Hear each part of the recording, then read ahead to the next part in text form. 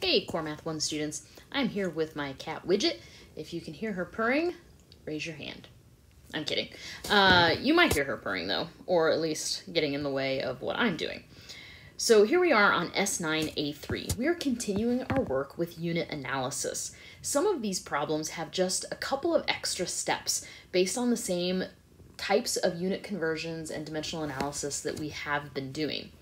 So here on problem number 1, it says, for a science experiment, Bobby dissolved 1.0 kilogram of salt in 3.0 liters of water. For a different experiment, Sally dissolved 2.0 pounds of salt in 7.0 pints of water. Which person made a more concentrated salt solution? And we do have to prove our answer, so that means showing our work. And then it gives us the information that 1 liter is about 2.11 pints, while 1 kilogram is about 2.2 pounds. So the situation with Bobby is that he has 1 kilogram of salt in 3 liters of water. The thing about Sally's situation is that she has 2 pounds of salt in 7 pints of water. So not only do we have different weights, 1 kilogram versus 2 pounds, but we also have different amounts of fluid. We have the 3 liters versus the 7 pints. So what happens here is that we need to convert Bobby's units into the same units as Sally. So our goal is to take kilograms per liter and turn that into pounds over pints. So that's our goal. So we're going to have to do a couple of steps to make this happen. So let's start by setting up our problem with the same types of fractions and the setup that we've used in the past. So here our first fraction has our blank kilograms per liter. Then we have multiplied by one fraction of a conversion factor, multiplied by another fraction conversion factor. And it's equal to what we want to get, which is pounds per pint. So once again, we're taking Bobby's numbers and turning it into pounds per pint. So he dissolved 1 kilogram in 3 liters of water. So we've got 1 on top with 3 on bottom. So our first fraction, we need to convert kilograms into pounds. So currently kilograms is on the top, so we would have to put kilograms on the bottom and pounds on top. Notice that both of those are units of weight. And then, of course, they tell us in the information that 1 kilogram is about 2.2 pounds. So we'll fill that in. Our next fraction, our next conversion factor, okay, so we've gotten rid of kilograms, we've taken care of that. We're going to have pounds on top. We need to reach pints on the bottom. So we need to get rid of liters. Liters is currently on the bottom. So in this conversion factor, we'll put liters on top, and pint will be on the bottom. Notice that both of those labels are units of fluid volume. And they tell us that 1 liter is about 2.11 pints. So by doing this, liters will cancel out, and we will have pounds per pint left after we complete our calculations. So that's where the calculator comes in. So we do need to multiply everything that's across the top. 1 times 2.2 times 1. So that's a total of 2.2 pounds. And we need to multiply everything across the bottom. 3 times 1 times 2.11. Okay, so if I grab the calculator and take 3 times 2.11, I get 6.33. 6.33. And that was on the bottom. But we don't want to leave our answer like this. What we need is to get a number of pounds per 1 pint so that we can compare with Sally. All right, so let's do one more calculation of taking 2.2 divided by 6.33. So 2.2 divided by 6.33.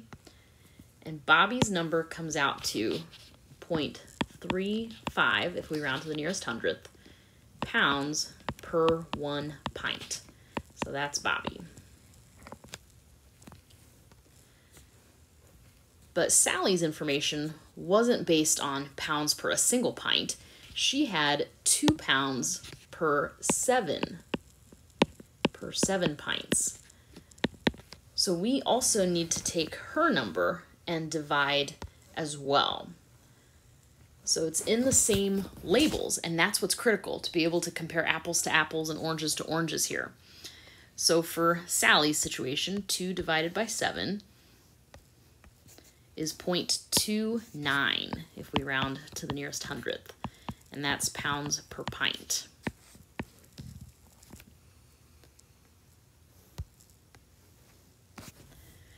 So we need to finish up and answer this problem by saying, all right, which person made the more concentrated salt solution? Well, based on these numbers, and since we're comparing it to a single pint, Bobby put 0.35 pounds into a single pint, while Sally only put 0.29 pounds into a pint. So what this tells me is that Bobby has the most concentrated solution because he put more in per unit of volume. That's the comparison that we are doing. So Bobby had the most concentrated salt solution. Let's do another problem together. Number 2.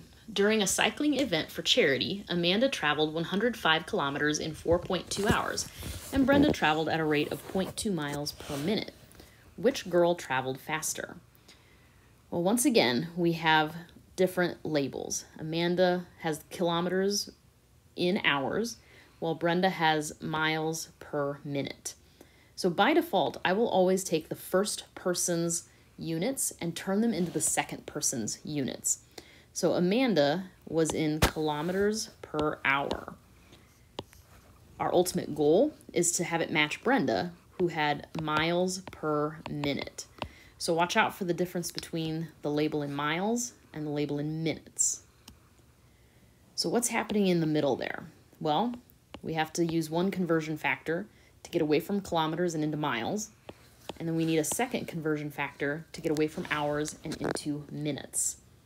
So that's what our setup will look like.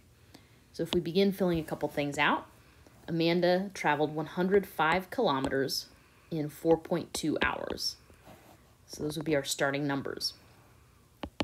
Now we can work towards setting up the conversion factors, the fractions. So if we start with the kilometer piece, kilometers was on top. So now to get it to cancel out, we need kilometers on bottom. And we want miles to be our ultimate distance measure. So miles goes on top. Notice that both of those are a unit of distance. That's critical. And they tell us that 1 mile is about 1.61 kilometers. Our next conversion factor, we need to get hours to cancel.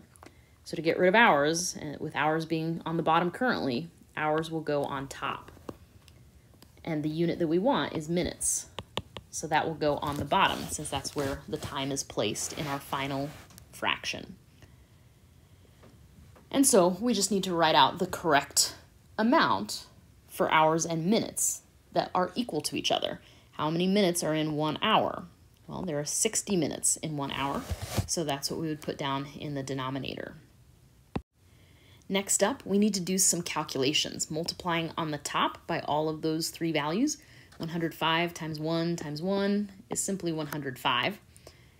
And in the denominator, we need to do the same thing, taking 4.2 times the 1.61 times the 60.